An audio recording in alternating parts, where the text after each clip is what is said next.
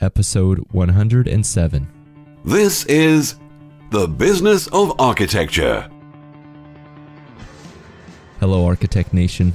I'm Enoch Sears, and this is the show where each week I speak with a successful architect, designer, or consultant to discuss tips, strategies, and secrets for running a profitable and impactful architecture practice. Today's show is sponsored by BQE Software, the makers of ArchiOffice. ArchiOffice is the office and project management software built with the needs of architects in mind. And for a limited time, startup firms can get 2 free seats of ArchiOffice for a year. Go check it out at archioffice.com. Today's episode is the second half of a presentation on marketing for architects that Eric Bobrow and I gave in Hamilton, Ontario on May 7th, 2015. In this half, we talk about automating the follow-up process with your contacts and how you can help projects move ahead by offering something we call the Low Committment Consultation. With that, here's today's show. All right, so what we're advocating here and what we're encouraging everyone to think about is to market your expertise and your educational information instead of marketing your services. So what that's going to do for you, it's going to give you a much broader group of people who are going to want to start opening that communication with you, as opposed to just people who are looking for a project right now.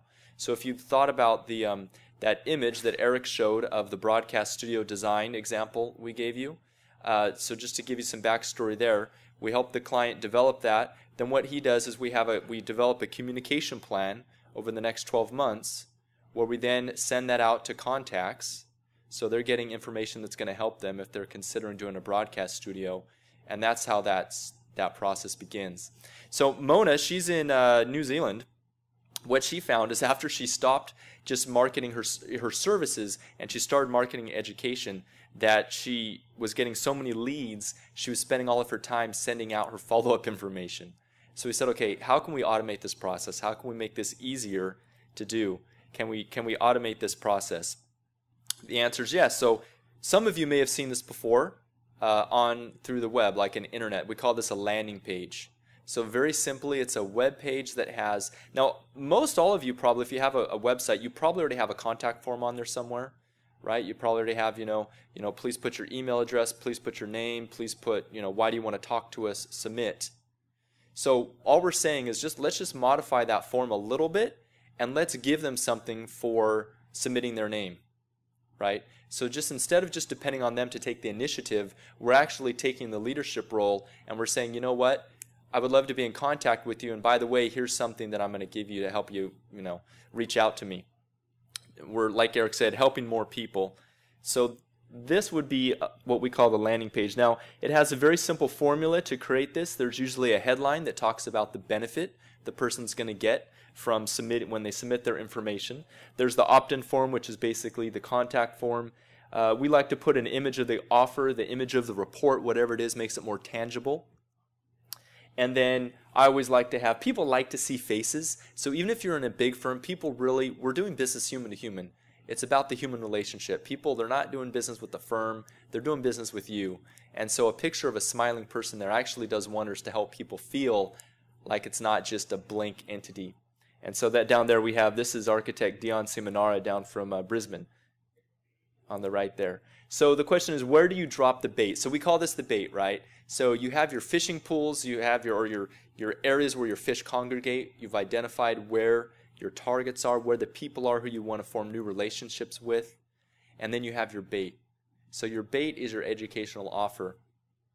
Where can you drop the bait? Well, in the case of one client, we would just send that out directly to people. And on another hand, you could use in your site, signage, your own newsletter. Google AdWords for residential architects can work. Newsletters, whether it's a school newsletter, an industry publication. For instance, if you had done that ad in an industry publication with an educational offer, I bet you would have gotten a much higher response. Low-cost advertising. So game changer number 3 is the lead generator landing page, which is just basically, just modifying that contact form on your web page and making it something a little bit more interactive. Any questions about the landing page? So this is how we begin to automate the process. And the automation happens once someone submits their name. Instead of just saying an email to you, it actually goes into a database, and there's some automated things that start happening behind the scenes. So it takes a little bit of setup, but once it's done, that's what's going to save you, not turn you into a mailing house. Is anyone doing that right now? Any of you have an offer on your website that offers a report or some useful information? Okay, so information about how to get a permit or the process of getting a building permit. Excellent. Very, very interesting, because you're not saying buy my services. You're saying we have some information. So the Chamber of Commerce, think about connectors, people who are in front of the same people or companies that you'd like to be in front of. Whether they're contractors, sometimes speaking to clients before you are, real estate agents, chambers of commerce, business development companies, or hospital associations for hospitals, administrators, things like that. Who can you provide information to that they can then share with their members? So there's another person who raised their hand back there. Yeah. Sheena, you had something? So educating the building owners about the upcoming energy regulations and changes. Right. So you're no longer saying hire us. I mean, of course, you want to be hired, but you're saying here's what you need to know about energy. So you're talking about something that is already on their mind. Perhaps they're aware that they need to make changes, or they just have an interest in saying, I'd like to use less energy. So you're now becoming an expert in their eyes. I mean, you are an expert, but you're establishing that. Awesome. Okay. So the title of this presentation, once again, was How to Become an In-Demand Architect. Well, that's exactly what happened to Mona Quinn when she implemented this strategy, that now she's actually known as the character home specialist in all of New Zealand. She's been invited to Australia to speak on the topic. She's been invited to join a commission there and sit on the board in New Zealand, and it's been a huge game changer for her practice. So game changer number 3 is to have this lead generator landing page. Any web development firm is going to know how to set this up for you. So all this stuff here, it's not that difficult. Any web developer could do this kind of work. I'm going to give you an example here from architect Joel Rosa, who's a member of our marketing academy, where we do some training and sales training and teaching for how to do this stuff. Joel is a residential architect based out of Portugal, and you can see when someone lands on his homepage on his website here, they basically see the opportunity to have this free download. So who is this going to attract, right? So there's also some qualification going on here, because this is going to attract people who are looking for something very particular. In this case, someone who's thinking about building a custom home in Portugal. If you have any extra money, I recommend it. I hear it's rather nice. Mediterranean year-round. Contact Joel. So you click on this. When you click on this little button here that says Get the Guide, you're taken to the landing page that has a headline talking about what the guide is. It has a little blurb saying what you're going to learn in this guide, what the client's going to learn, and then down here they can download that and get the guide. Now you can have this delivered. He has it delivered electronically. It's actually better to deliver it physically if someone can get like a physical mailing. That way you can capture the mailing address. Any additional information you can capture is good. So after you click submit there, you're taken to this page which says, success, it's on the way. Now there's a reason why we're not putting this guide right on the page. It's because we want them to go back to their email address. We're training them to understand that they're going to get good things from us in the inbox. So Joel's starting to open up the line of communication here, where he's training them for the fact that he can then follow up in the future, right? And they're going to know that that's going to be coming to the inbox. So they go to the inbox, they find a link back to the web page, which allows them to download the free guide. Okay, so instant gratification. And then here's just an example of what that guide looks like.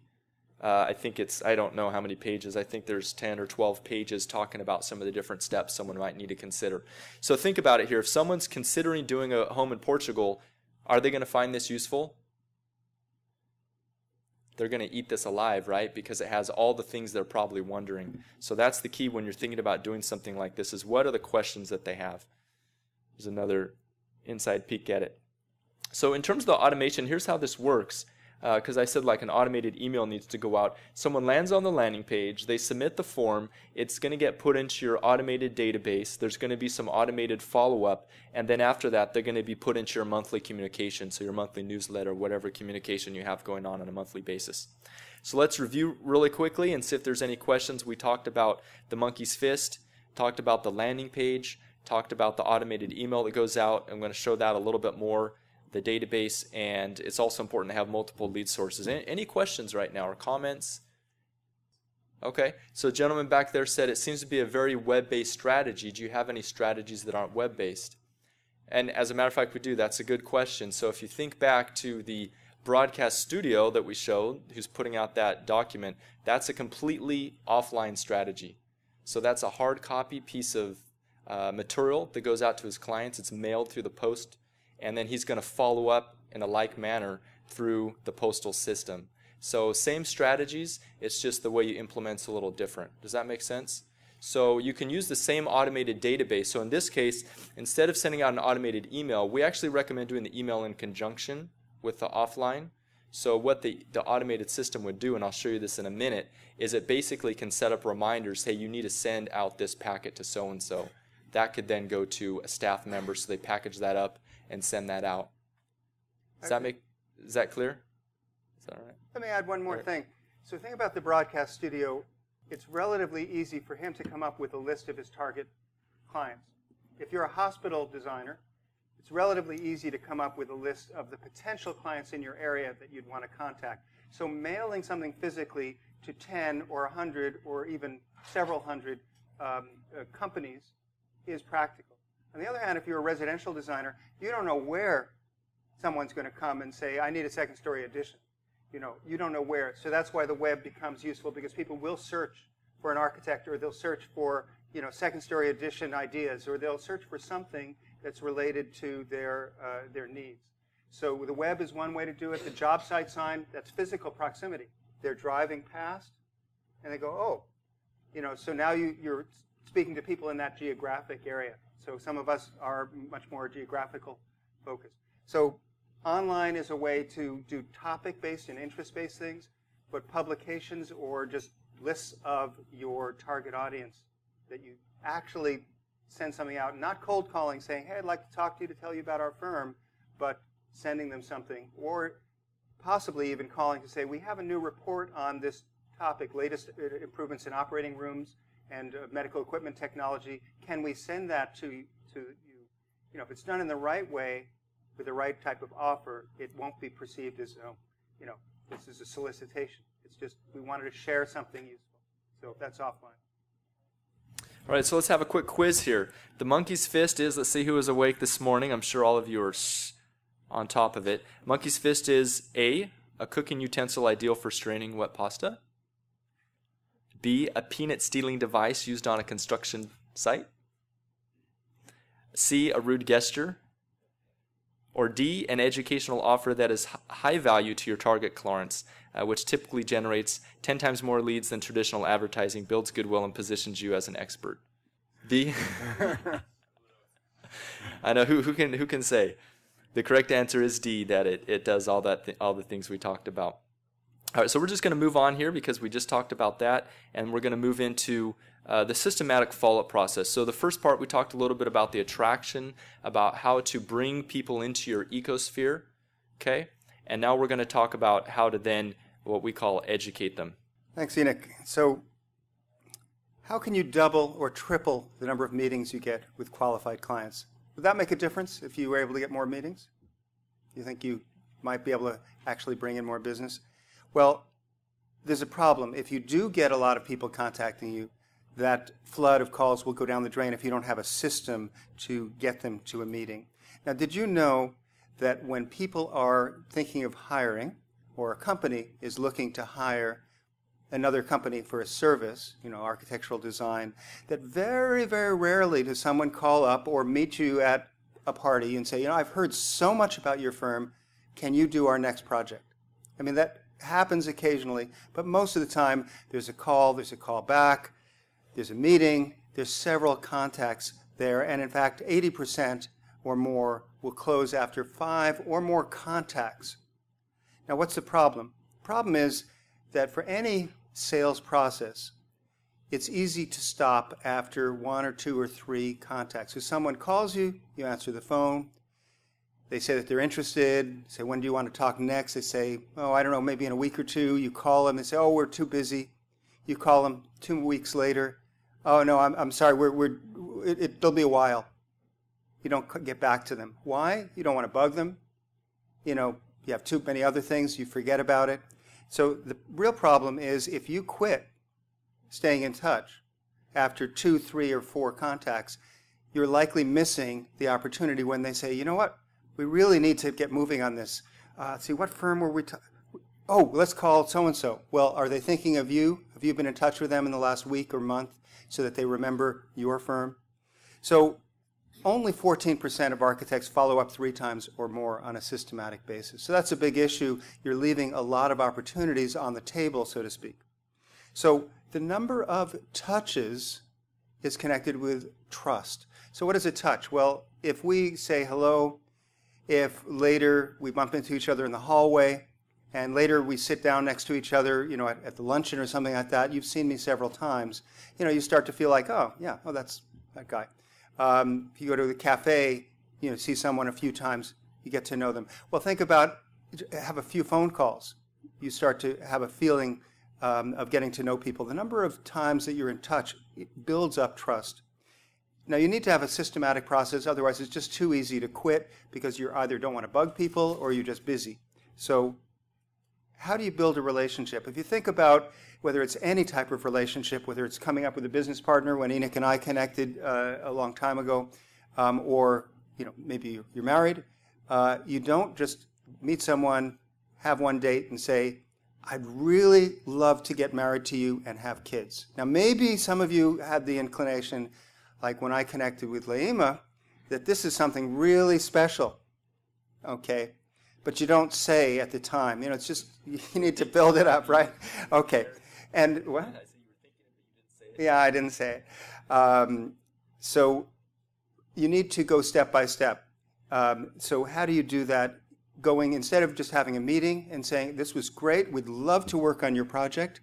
You're the ideal type of client for us, and we know we can help you. Here, I'll send you a proposal next week. Well, sometimes it works. But more often, it'll work better if you follow up. So here's the automated follow-up idea. What we talked about, just sending information like the monkey's fist, the educational report.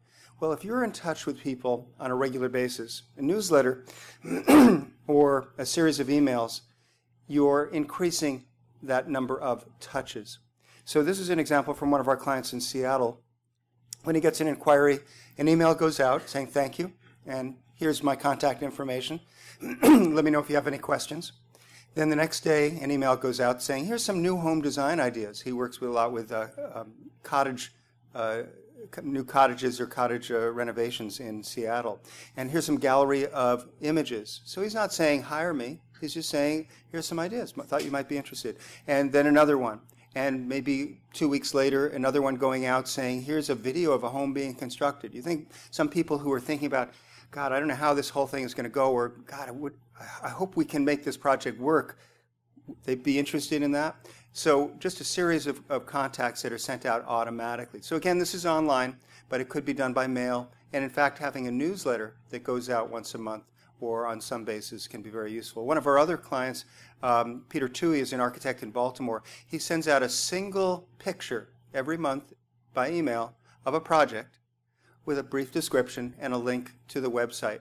Now, he's not saying a whole lot, but they're beautiful images, and he's gotten not only lots of business from that, he's gotten published many times. Why? Because he includes some of those connectors, the people like who are writers of architectural columns in the newspaper, or publishers or editors of architectural magazines, and when they have a space coming up, let's see, we don't have something for the July issue, let's contact that Peter Toohey guy, he's always sending us some stuff. So how do you stay in front of them, building that trust there? And we're going to have a little demonstration. I guess, Enoch, you're going to talk about the automated follow-up system. So this is, again, another way that this can be set up. Who's familiar with the Can-Spam Act? Anyone? Okay, right. So it's just sort of common sense that you shouldn't be sending unsolicited communications to people, right, especially via email. So actually you can get in legal trouble by just blasting a bunch of people with email. And so what we're talking about here is permission-based marketing. So we get people to raise their hands and say, yes, I enjoy the information you send me. Please continue to send it. So that's something important I just want to point out, especially for those of you here in Canada. Down in the U.S., we don't care. Just spam everyone down there. Not in Canada, though. I'm joking. Okay, so which is one reason why the offline strategy is so much more effective, like the gentleman pointed out back here was asking about. So this is, we're going to take a little peek inside one of these automated CRM systems. I don't know how many of you are familiar with marketing automation. Has anyone heard of that term before, marketing automation? Sort of not very widespread in the architecture industry, but I'm glad you've heard about it. CRM, Customer Relationship Management. Sorry, so yeah, the acronym. How do you keep in touch or know when was the last time you talked to someone or what questions they've asked? Oh, yeah, thanks. I was using that acronym. Does anyone have a CRM that they're currently using in their firm? CRMs include like Salesforce, email would be sort of MailChimp kind of style. So it's basically a contact database that allows you to keep track of every communication you've had with your clients, past clients, referral partners, etc., and allows you to do some automated stuff. So it's just a more centralized location for your database. After all, we're talking about systems here. So this is an example of our email follow-up system that we use, and this is the dashboard. So as you can see in here, it sort of gives you a quick overview of the contacts. In this case, there's 0 contacts. And then I want to show you behind the scenes what happens when someone submits that form on a website. So in this case, it kicks off what we call an automation. This is where the term marketing automation comes into it.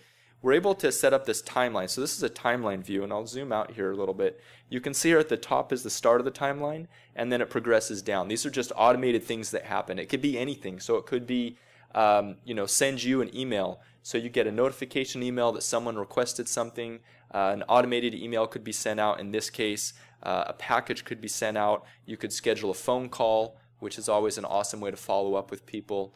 Hey, did you get the thing you requested? And so that's why we call it marketing automation. Very, very slick and fun the way this works, and starts to systematize that process of follow-up. Like Eric said, when you start following up 3, 4, 5, 6 times, that's when you start closing those projects. A lot of you probably are in the formal RFP process, right? How many of you have to go through that whole dog and pony show, right? As a naive young architect, I used to think it really mattered what you put in the proposal. It does to a certain degree. That gets you on the short list. But in terms of getting chosen, what I see, and how many of you who are much more experienced than I am, know that it's all about the relationships. It's about the people who get chosen aren't necessarily the best firms. They're people that maybe have some past history, know a couple of people that are in the selection committee, etc. So how are those relationships formed? Well, that's what we're talking about here, is forming those relationships. So in terms of the automated, this is just an example of what like the initial email might look like that goes out, that delivers that report. Basically says, here's the guide that you requested. So the fifth game changer, which we talked about a little bit, would be the monthly newsletter, which is that constant communication that provides useful, relevant content. Before this used to be a lot more expensive to do, but nowadays with some of the tools we have, it's definitely within the reach. You can just save a lot of overhead. So I mentioned one of our clients who just sends out a newsletter that is just an image with a couple of sentences about the project and a link to, let's say, the page on his website or the page on his Facebook page or business area, or on House. How many of you use House? Okay, so if you're a residential architect, it's a great place to get in front of clients, and you can have something like a parallel version of your website with just project information as well as what they call idea books. So images not just of your projects, but of cool kitchens or other features that people might say, oh, that looks like a really interesting thing to do. Now, in a newsletter, if you do have a formal one, of course, you're going to have some type of masthead branding that just says this is from a particular firm. Well, look at some of the features that could be included in a newsletter. In addition to just, hey, we just completed a project or we've been awarded something, you can have the monkey's fist, the offer for information, which, of course, could be not just one thing that is the only thing you offer, like your thing about getting permit. I'd suggest that you think about what else people need and broaden that. Feature article can be about anything, whether it's about your work or about an industry trend or something about the energy requirements that are coming in, things like that. A quote can be good because if you have a quote, it could be about your firm or it could be a quote from your principal that's talking about something that's in the industry. So it establishes authority one way or the other. Having an interview could be a good thing to put into a publication. Enoch is interviewing architects all the time. That's information. Architects who are interviewed by someone like Enoch or anyone can be perceived in a position of authority. If you think about being a guest on a talk show, does it make that person seem like they're important? And what about the host on the talk show? Does Oprah seem like she's somehow very special because she gets these great guests on there? And here's an offer, an interesting term, offer. I know we all offer our services, but do you offer something very specific about, we can have a consultation about, a certain specific part of the process? And we're going to be talking about that shortly, is how can you offer something that's not just free or hire us, but something in between? So key point here is if you're sending the newsletter to the right people, and I mentioned Peter Toohey and the idea that he sent it to not only past clients and potential clients, people who he's met at, let's say, the home show, but also to the writers and the publishers or editors of architectural magazines or architectural parts of a newspaper. That's actually getting him a lot of exposure. And sending it regularly, every month, is pretty good. Entertaining information doesn't have to be pure, dry information about technical things in the business, with key messages embedded, like here's a monkey's fist, here's a quote, and ultimately it doesn't have to be all online. In fact, sending physical copies to, let's say, it could be 30 sources, 30 of your top potential referral sources, people who are actually in front of your potential clients. That can work even better, because think about a physical newsletter. I mean, you might just put it into the round bin, right? But if it's interesting, it may sit on your desk for a while. It may be something that, you file into the bookshelf. And so then if someone says, I'd like to find an architect, do you know any good ones? Well, oh yeah, I have some newsletters from this architect who is always sending me stuff. Here, make it easy to get a referral. So we've talked about the education and follow-up system. The 10-day appointment system we didn't talk about by name, but it was basically that series of emails or series of contacts that's scripted and planned that gets the low-hanging fruit, the people who are already, sort of ready to talk to someone, and you give them a few bits of information and they go, you know what, I want to talk to this firm. Circle of love, staying in touch with newsletters, etc. A win-back email campaign is another type of scripting where someone hasn't been in touch with you for a while. You think that they're pretty much gone, they went with someone else, but actually, you know what? A lot of those people who called you about something didn't actually proceed, are still thinking about their project, and if you actually send them an email saying, are you still thinking about that renovation project, you'll get some of them saying, you know what? We are. And the autoresponder integration, that's getting the emails sent out regularly, and something that, again, mentioned earlier, the shock and awe box, is a way of sending out your marketing materials, your brochure, information and education, monkey's fist, in physical form in a way that feels like a gift. And we don't have time to go into how you do that, but it's a pretty cool thing to get something where it's embedding a message that you're a very helpful resource in a way that they go, oh, how nice of you to send this. So it's a pretty interesting way to do that. All right, so the value of a pre-built follow-up system, let's have a little quiz. You'll drop the ball without it, A. B, 81% of deals close after the 5th contact. C, to position you as the expert or educator. D, effortless, it works while you sleep. E, you seem to make more money when you don't squander opportunities. Or F, all of the above. Any volunteers here? All right, all of the above. Okay, so this last section, any takeaways? Anything that you feel like, I want to try that? Come on, raise your hand, somebody. You're all so polite here in Canada. Anything that you think you can actually use from what we did? So now we're going to talk about this missing step that we talked about. Before I do that, though, let's just have everyone, if you like, stand up for a second. We're going to take a 20-second break. One of the best paid marketers of all time, Gary Halbert, said an uncertain prospect never buys. So what we're going to talk about right now is what generally keeps clients from moving ahead and how we can help them along that process. Now I want you to imagine for a second just a pair of stairs with the first 2 steps missing. Imagine, close your eyes, imagine just trying to put your leg up onto that first step there. Don't pull anything. Come back to that example in a second. So what is it exactly that stops clients or prospective clients from moving forward? What we found is that generally people are more afraid of making a mistake than getting a reward. A lot of times people will do things just to cover their backside rather than try to do something really cool. So we see that a lot working with clients. They're more concerned about the liability and the risk, especially the fear of embarrassment or making a mistake. The second thing would be a lack of clarity about the process or outcome. If someone doesn't understand the steps you're going to take them through, they don't know what they're signing up for. And they might not verbalize that, but unless you clearly lay out the process, they're going to be hesitant to move forward. The third thing would be fear of not feeling in control. So when clients feel, or prospective clients feel, they don't have a choice, they don't have any options, they're not in the driver's seat, that as well will keep them from moving ahead. They'll procrastinate. So the procrastination is caused by the uncertainty. And whether they are a very experienced client or someone who hasn't worked with architects in the past, that uncertainty is going to pop up, especially if it's a new relationship, if they haven't ever worked with you before.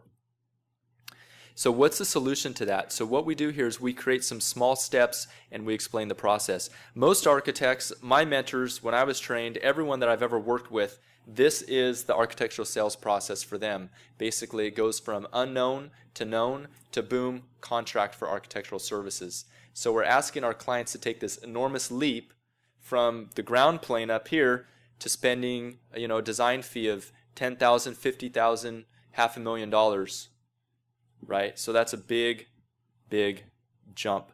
Question is, how can we make that process a little smoother? How can we fill in some of those steps? So we're going to show you a couple of examples about how this can be done, but it's important that we don't fill this in with free steps.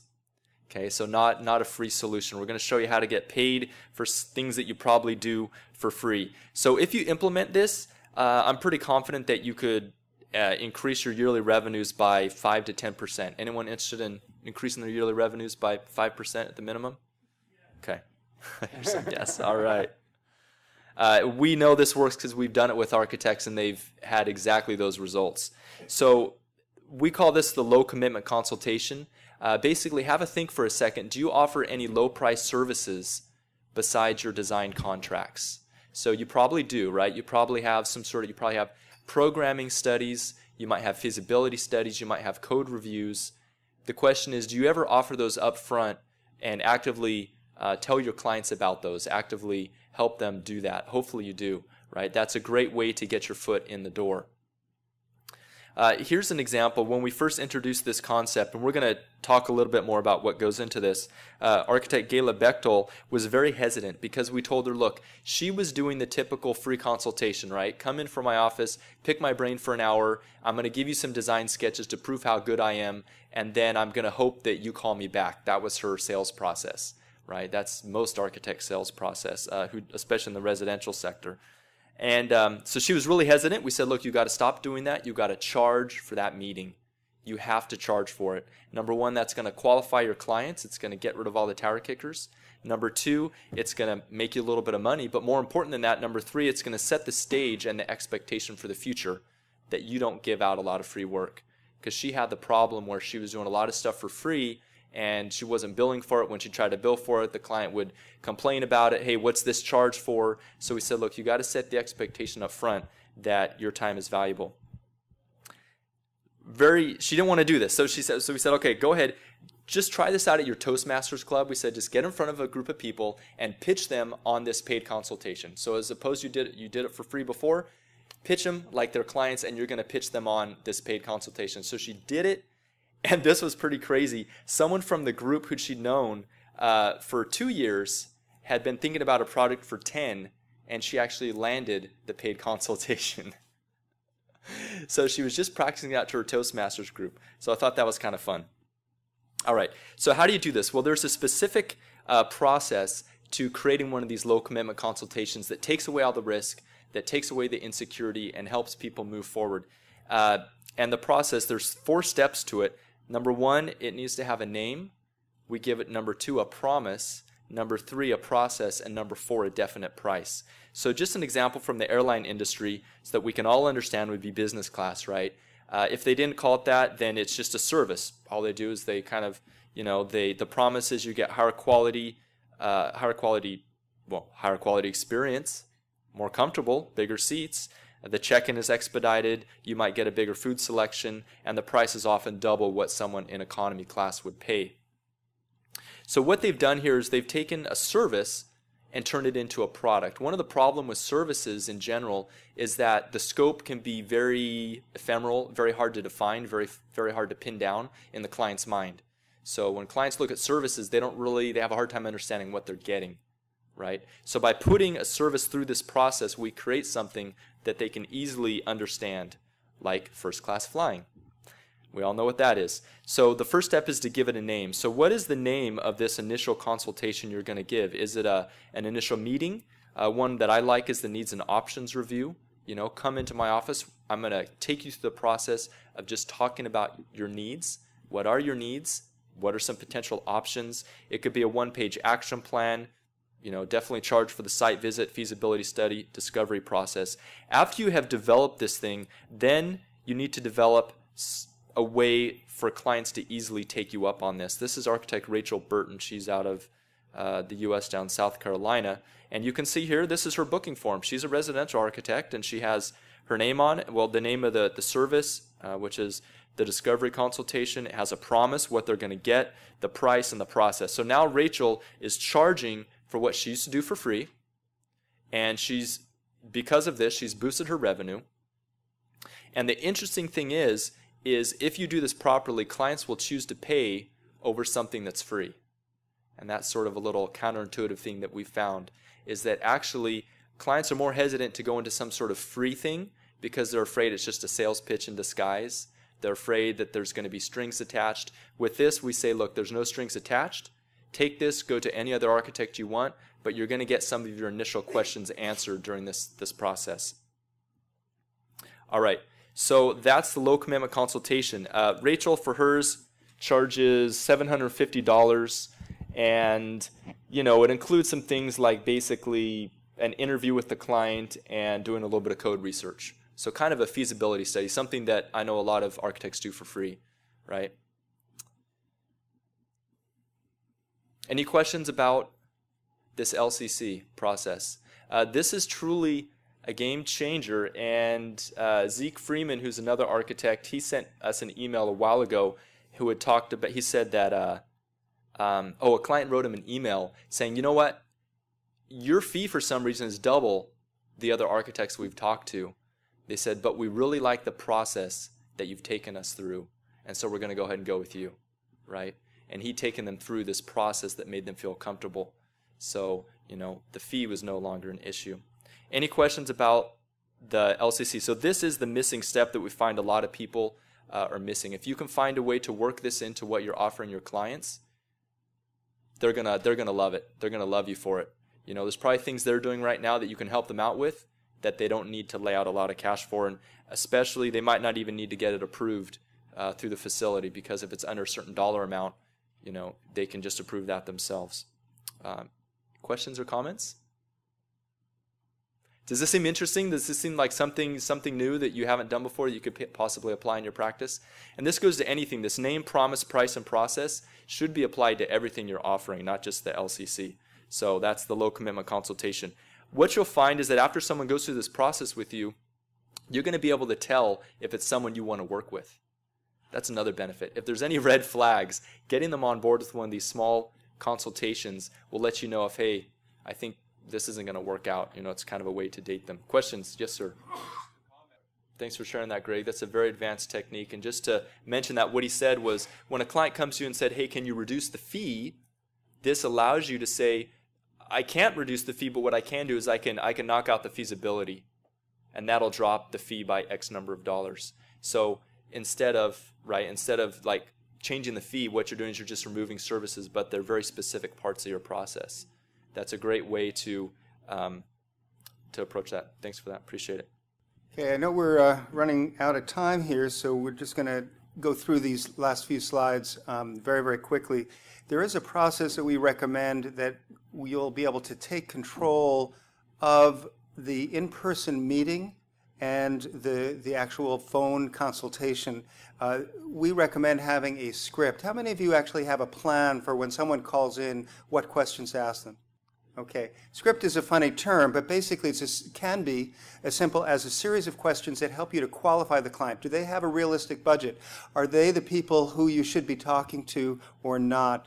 How can you set it up so not only do they think, hey, these are expert architects, but also that I really need to know more information here? How can you trigger certain motivations behind the scenes? These are things that you can do in a carefully scripted process. Now, we won't have time, obviously, to do a demonstration. We are going to be providing some webinars coming up, and you'll get information when you get that the diagram. So that'll be something where the demonstration of this script by our partner Richard Petrie is awesome, because you really can see asking the right questions is very friendly part of the process, and yet it puts you in the driver's seat in a very, very interesting way. It's one of the best parts of our presentation. Unfortunately, we can't do it today. Having a pre-meeting questionnaire. Think about when you go to a doctor's office and they have the clipboard, you fill in all of those things, and then the doctor takes a look at it. It puts a certain psychological context to it. Instead of them asking the doctor question, well, how do you deal with cancer? Or how do you deal with, I have a back problem, well, they might ask those questions, but actually the doctor is in control there. So as architects, how can you set that up? And the face-to-face meeting script, again, how can you set up a process that's repeatable, that you're actually getting the best possible chance of winning the project? Now, how we operate is another part of this. Letting people know this is the way we do things. We have this meeting here, and then we have a follow-up doing this, and then this happens, and then that happens, actually establishes you in the driver's seat, as opposed to them saying, okay, this is how we want to move forward, or don't call us for the next month because we're going to be doing things. I mean, obviously you have to accommodate their needs, their schedule, but there's something here where you're guiding them carefully. They can feel like there's certainty. You've got a system there. So ultimately, having an incoming call script and a process that you follow or your staff follows to warm them up, take them through a series of steps, can make a big difference in your business. So we've talked a little bit about the low commitment consultation and the incoming phone script or the meeting process. So why do architects need a low commitment consultation? We're running out of time here because they sound cool, to remove the risk for clients, so you have all the facts to create a better design, because you get paid for what you used to do for free. And it qualifies out the tire kickers, because offering this is something different than other architects, and it differentiates you because you're offering this valuable, small service, low commitment that is actually different. And experts diagnose thoroughly before they prescribe. Would you ever go to the doctor and say, can you do this operation for me? And the doctor's saying, well, let me examine you. Let me see what you need. All right, so all of the above? Okay, all of the above again. All right, so we're running out of time for check-in here. I just want to make sure that we have a quick review of the three systems, and because we have 2 minutes left, we talk about ways to attract clients, not wait for their call, but actually attract them, how to educate them, which is a series of steps where you're informing them not only about who you are, but about issues and questions that they have, and ultimately how to guide the process of winning the business. So we've gone through 7 game changers. You might want to write these down if you haven't already. The intelligent action. So I hope that you've learned some things here that you're going to act on. The monkey's fist, the educational offer, the report, or other information, could be video, could be anything that helps them solve some of their questions or problems. The landing page is one way to do this if you want to work online.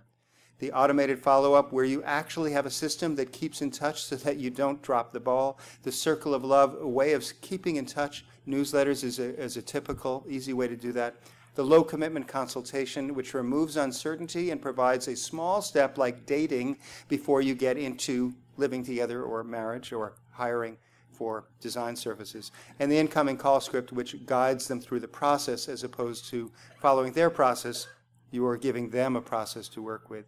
So the fastest way to become an in-demand architect, you want to go to church more often? Well, maybe. You want to lose weight and date a movie star? Hey, sounds sort of cool. Wait for other architects to praise you. How many of you are waiting for that award or, the recognition? Well, it's good, but if you help a large number of people by offering valuable material to your market and follow up with them until they're ready to actually talk, then you offer a chance to reduce their risk and improve their design with a low commitment consultation. Well, I think that's probably a better strategy than dating a movie star. All right, so where to go from here? Send a text message here. We'll stay in touch with you. We'll send you some information. We'll send you that diagram. We'll send you this report. And we will be having a series of webinars that will go actually deeper into these areas. And that call script, I can tell you, people have said that that particular part of the webinar just opened their eyes to the process. Instead of just sort of call comes in, doing whatever happens, that call script can make a huge difference there. So, Enoch, let's finish up. Great. We're going to be hanging out for a little bit. If you have any questions that you want to ask about the presentation, what did everyone think about it? Thought it was wonderful, right? Yes, sir.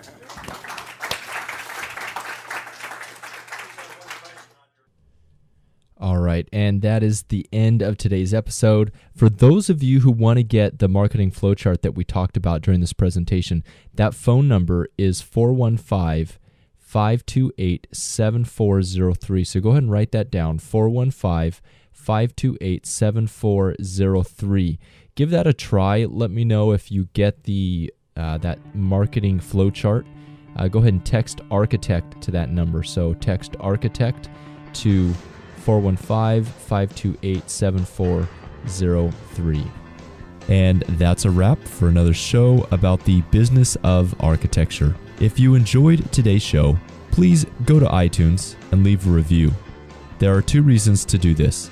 First, it encourages me to continue making free content for you to run a fulfilling and profitable practice.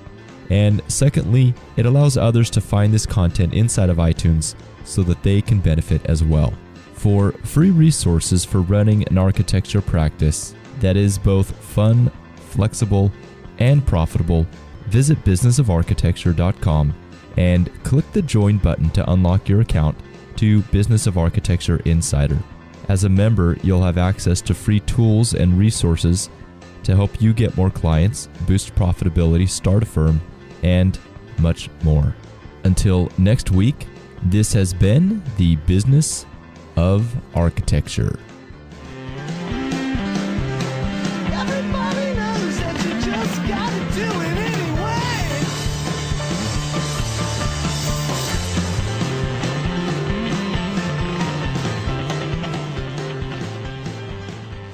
The views expressed on this show by my guests do not represent those of the host, and I make no representation, promise, guarantee, pledge, warranty, contract, bond, or commitment except to help you conquer the world.